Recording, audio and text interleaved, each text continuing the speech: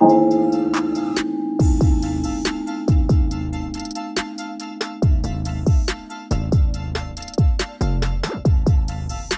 one of the best ways to start the morning. In front of me is the lake, and we are heading to Sveti Naum, where a monastery is. We're going to visit this monastery, so see you there.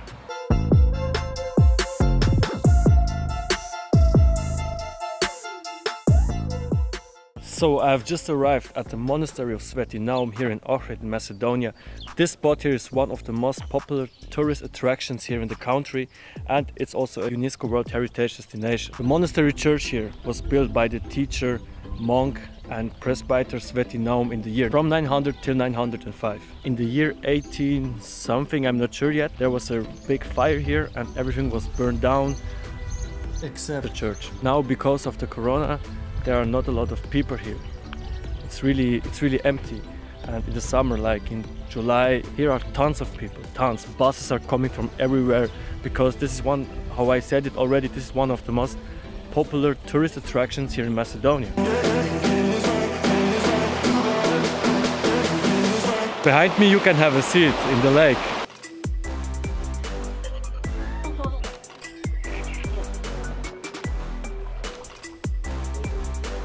We just found a guy who's driving us through the rivers here in Ohrid. Now we are heading to a church. We stopped here and let's see how the church looks like.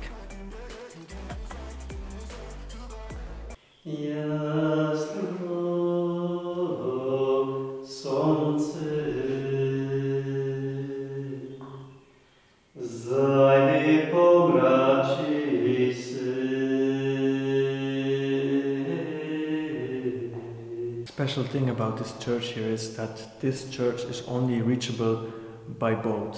You can't walk here, you can't go with the car here. The man is really friendly and he has also a very welcoming, warm voice.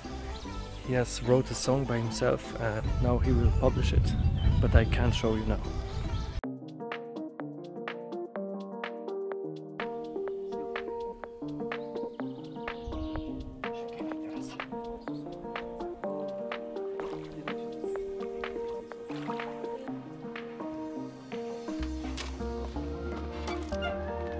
So if you want to make the same tour as I did, driving through the rivers here at the Ohrid Lake, then search for Nicola and I will let a link in the description of his Instagram account so you can find him and make the tour with him.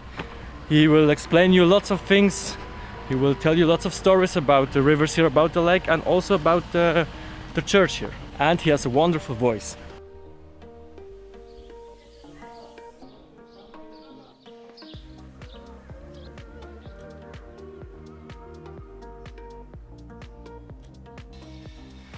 So we are now at the monastery of Sveti Naum. The church is right in front of me, but it's forbidden to take photos or to film in the church. And there is also the grave of Sveti Naum. Sometimes they say if you go down you can hear his heart beating.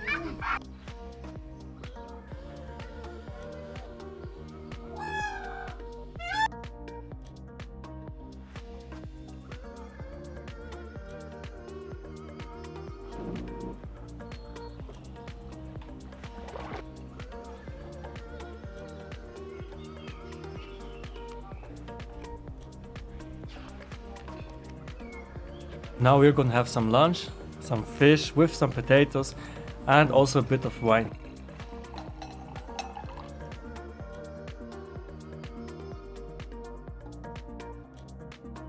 So the fish was delicious and it was also from the lake here. That was it for here.